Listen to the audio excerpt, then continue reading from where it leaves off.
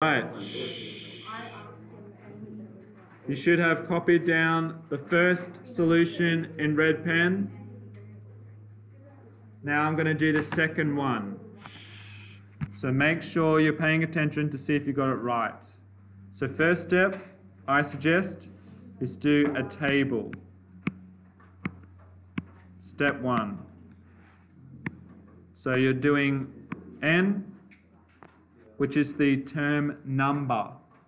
The term number. So we have the first term, it always starts at 1. The second term, the third term, the fourth term, etc.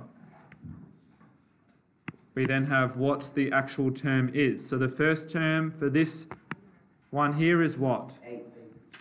8. Then it goes 5, 2.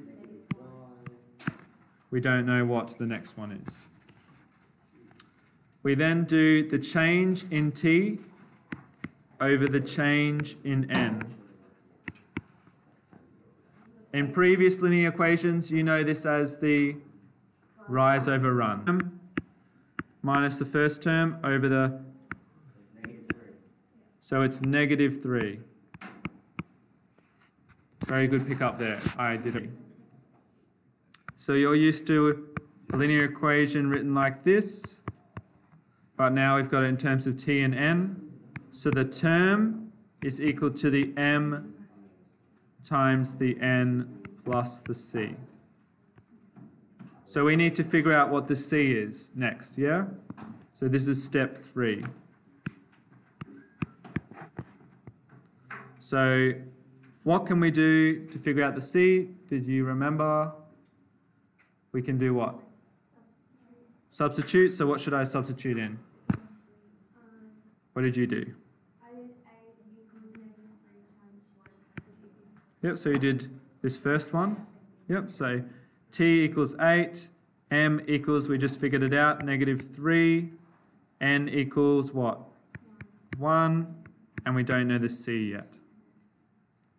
So then -3 times 1 is -3, and we want to bring that to the other side of the equals. Does everyone understand that? So if we're bringing -3 to the other side of the equals, what do we do? Reverse its... We add 3 to both sides of the equal. Yeah? So it becomes 11 equals c. I have the c, I have the m, so we're finished. Write the final statement. Therefore, t equals -3n plus 11. 4 steps.